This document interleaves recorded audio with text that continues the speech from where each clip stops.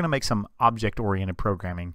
We're going to enable some of that in our Lua stuff. So the first thing I want to do is when we require a Lua function, this is usually how you see it done, I'm going to make an empty table. I'm going to call this table class, and we're going to just initialize an empty table like that. And then at the end of this file, I want to return that to whatever it is that's requiring me.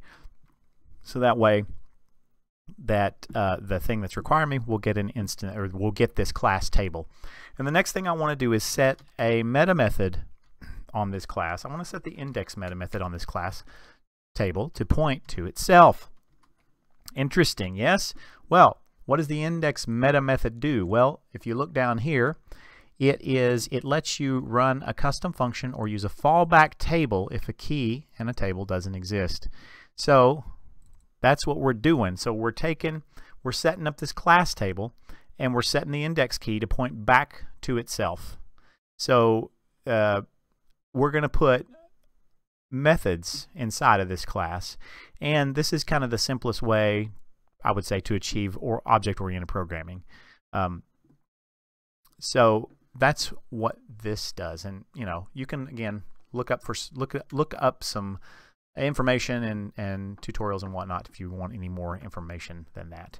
And the other thing we want to do is I want a function that we'll be able to override this function, but we'll call it the new function. And this is just what I'd call a default implementation, because all class types, you want to be able to new them up, and that's what that's going to do.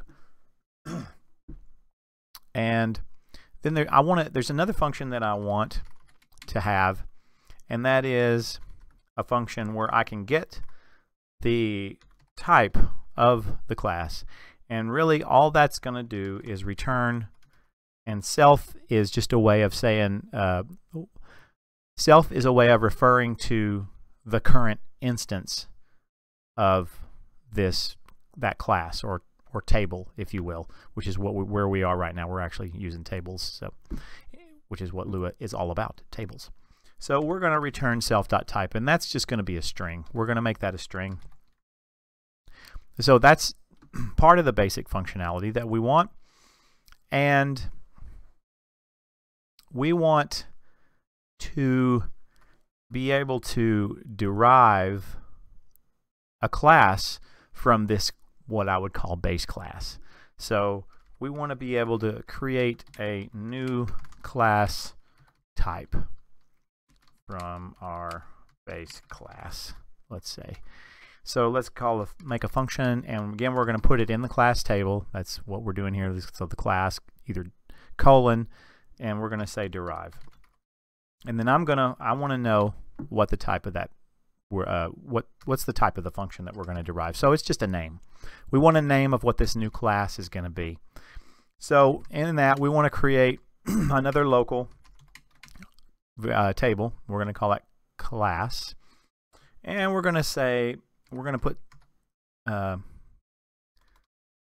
let's actually make it, we'll make it more clear. So we're going to put empty table, and we're going to set the class type equal to type, just like that. And then we're also, in addition, just like we did with the big class, the base class, we set its index to itself. We're going to do the same thing here, just like that. And we are going to do one thing additional, and that is we're going to set a variable, and we'll call it, you could call it base. Some languages call it base, some languages call it super, but it's basically the class that this new class was derived from. So we're going to do that. So we'll set that to self, which again is the current instance of this class. And then we're going to do one more thing, and that is we're going to set the meta table for this new class to be the current one, and that will that basically enables our inheritance, our inheritance from one class to another. So when we set the meta table of this class to be our whatever our class that we're deriving from, that means any methods that are not found in this class that we're deriving, Lua will go and look into the meta table, into the table that's set as the meta table. So that's cool because that's what we want. So we want to return, now we want to return that as a new class type. Okay. Now, for the new class type, we need to be able to instantiate it or make a new object of that class type. So that once again necessitates another meta method, because basically what we want to do is when we return this, like here, let's just do a little example. So if I want to make a new class and I want to call it the player class, okay, we could do class derive, and we'll call it player. And then now we have see, it calls this function, sets the meta table, and returns the class. Now if we want to make a new instance of a player, say we want player 1, then we want to be able to go player and then whatever you know, parameters that we have there or that we want. Or basically we want to be able to treat that table as if it were a function. So there is another meta method that lets you do that, and that is the __ call meta method. Okay, so we're gonna use that. And additionally, there is another nice, interesting little feature, which is we want it to take just a variable number of arguments. And to do that, we can just use 3 dots or a set of ellipses. So now what we want to do is we want to actually create an instance of this class. So I'm going to call it inst, so it's an instance. And we're just going to say set meta table, because it will return the table back. We're just going to set an empty table, and we're going to set the meta table of that to self. And once again, remember, self refers to the current table that this is being called from. It's actually an invisible parameter, and it's nice because it's because of this little colon here. Again, that's additional reading left to you. And then what we want to do is we want to call on this instance, we want to call the new function if there is one. And if there's not, remember, this meta table, if there's not one here, then it goes down into self and calls this new function, which doesn't do anything. So in either case, we can call it. But we also want to call it with any parameters that we have had passed to us here as you know, we just want to call them that way. And then all we need to do then after that is return that instance. Okay, so that now allows us to do this. And if we ran this, we would have an error. Set meta table. Oh, I didn't spell it right. Meta table. There we are. And see, it runs. That's cool. Remember, this is test code right here. So if we wanted to make a class, an actual class, we'll end up doing this. And then if we want to make a new function for the class, so we want, whenever you make an instance of this class, we want it to we want to pass in some variables or some parameters. Then we can say function player new, and we can say maybe, let's say, player name. Okay, so this is going to belong to the player class and new. And notice that now when we say player here,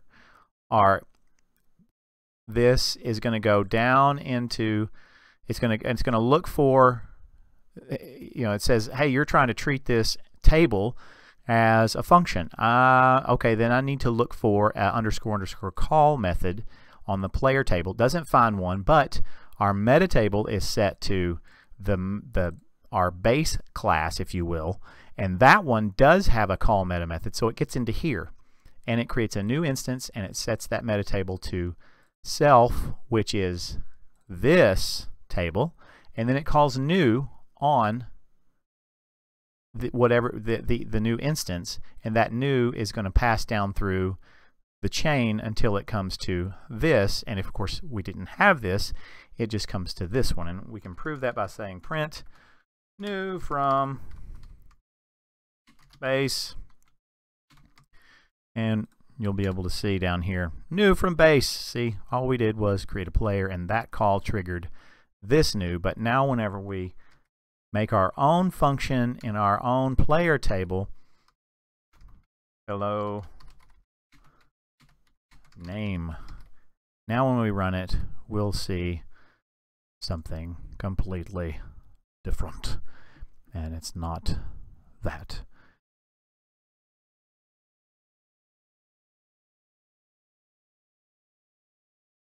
Okay, so what have I done? What have I done? Have I done something wrong? Let me check. We're calling it correctly, and we said player, function player new, test. Oh yes, of course. We don't have anything. We're not passing it. It says my name is. There we are, and then we can call it, and you see hello Neelix, which means that it's calling this new instead of the new that's down at the base class implementation. So we can get rid of all this stuff, and so then whenever we want to encapsulate something, we're going to derive stuff from class.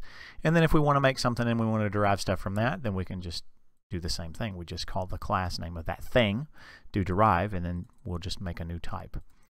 So the next thing is that we're going to, let's see, do we have, yes, we're going to go ahead and do it. We're gonna make another new file, and we're gonna call it Sprite.lua, and that's where we're gonna make our sprite.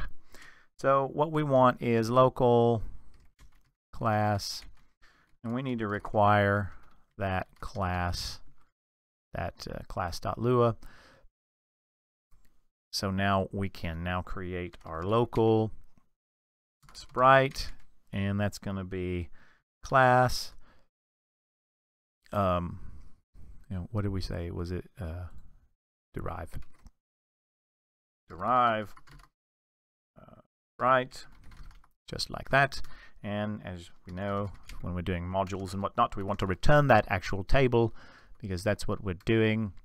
And we also want a function, and we want it in the sprite table, and we want to use that syntactic sugar, and we want new, and we'll put some parameters in there in just a few moments.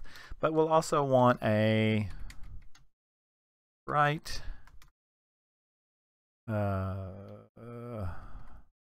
update and delta time. And we'll want a sprite .draw or sprite draw method also. So we'll need those as well when we begin to flesh out these items. I'm gonna make this larger, and I'm going to get rid of that, and we're going to come over here with the main, check it out what we did before. And just to remind you what we did before, we will run it, and I actually changed the background to blue on this so it's kind of easier to see the sprite. And how did I do that? Well, I said this particular is a simple function. It's love.graphics.clear, red, green, blue, and then you can also put the alpha component in there if you want to. So it's basically mostly blue, a little bit of red, a little bit of green, from 1 to 2, or from 0 to 255 is what the parameters are there. So got our little guy, and he is animating. So what do we need for this sprite? Well, let's think about it. I'm going to close this for a minute. What we need is we need to know what types of animations that he's going to have. So we need this kind of stuff. But really, so he really needs a list of these animations, and we need something like function sprite, not serpent, sprite say play, and then animation, or let's say animate, and animation name. So he needs something like this. So and then in addition, he's going to need a table. We're going to make a new table. It's called animations. Animations. It's going to be a blank table, and it's going to store our animations. But these are our animation parameters, and this is how we do the animation. This is how we draw it. So we're going to need another class. Let's call it. Let's just call it animation. Animation. .lua. And we're gonna want this because we're gonna want to require that, and then we're gonna go local, and I'm gonna go do shortened version there. Class dot derive, and we're gonna call it animation, and we're gonna return the anim table, and we're gonna say function anim new. Okay, let's bring this over here. We need to know, I'm trying to think about how we want to organize this, because really what we want, this is one particular animation, so we want self dot frames per second, right? And we're also going to need a self dot, let's just call it timer, and we're going to need a self dot frame to be the current frame we're on, and we need a self dot number of frames, right? And we need, oops, not local, we need a self dot x offset, and we're gonna need a self dot y offset. We really are. We're gonna need all of that stuff, and on top of that, we're gonna need size. Actually, let's do this. Let's call it width, and let's call it height.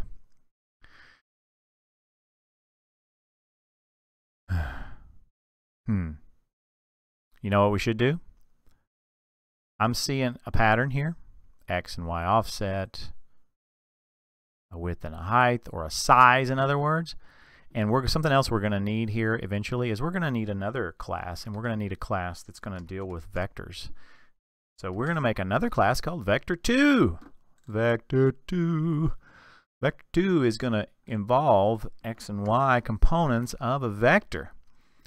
So might as well start that one up too. We are going all out here today. I don't know that we're going to see any results necessarily because we're getting close to that time where we need to stop. It's okay. We're okay right now. We're okay. We want to make a Vector2 with Vec2. That's a new, and we want to say X comma Y, and what we'll do is we will say self.x equals X or 0. And that's going to say if X is any positive or quote true value, it's going to put self.x and make it X. Otherwise, it's going to be 0. So if X is not defined, or if it's 0, it's going to be 0. So if X is nil or hasn't been specified, it will be 0. So that's nice because that means we can just do an empty vector if we want to. We're going to do the same thing for Y. And later on, we'll come back in here. We'll do other vector functions, such as all sorts of things. So now we have a Vector2 class. What we need to do is we want to local Vector2 equals require Vector2. So now, and I'm in the wrong place, aren't I? I don't care about sprites. I want this in the animation. So we do that. So we're going to do self we're going to say offset. Offset equals vector 2. For now it's going to be 0, nothing. And we're going to do self.size equals vector 2. And we'll fill those in just a few moments, ladies and gentlemen. We'll fill them in a few moments. As a matter of fact, it may be that we just pass in vector 2s here. Not sure yet. So, frames per second. So what should come first? Well, let's think. One thing that we can do is we do know that we want to do this is going to be 1 over self.fps. And we also are going to want a function animation.update delta time. And really, we can take, let's bring this over here. What we can do is we can take this stuff right here, and we can pretty much grab all that stuff and just copy it, mostly. We have to do self.timer equals self.timer. So we're gonna just kind of copy that other stuff over and change some of the variable stuff, the variable names really. Self.timer. If it's less than 0, less than or equal to 0, then, and we'll go ahead and put our end. I like to go ahead and get that over with so I don't miss it. Then our self.timer equals 1 over self.fps. And then frame, self.frame equals self.frame plus 1. For here, I think that's going to be that difficult. If self.frame is greater than self.number of frames, then self.frame equals 1 and end. Maybe we should just put it all on its own line like that. Makes me feel better. And we'll say self.offset.x equals self. This is going to be different. Self.size.x times frame.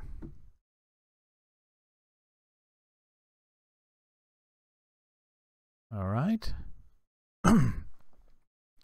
That looks okay. What we're going to end up having to do is we're also going to have to tell it how many columns there are from its X offset, so it can know when to start over. So if you have a, I'll drag him over here. If we want to start an animation, well, I mean, if we want an animation, we want to start it here, and we go 1, 2, 3, 4, 5, and say we want to come down here to keep going.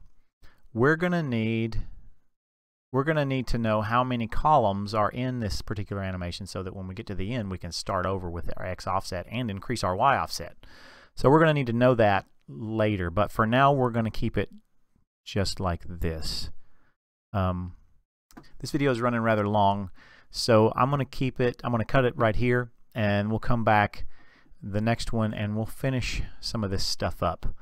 And until next time, we'll see you later.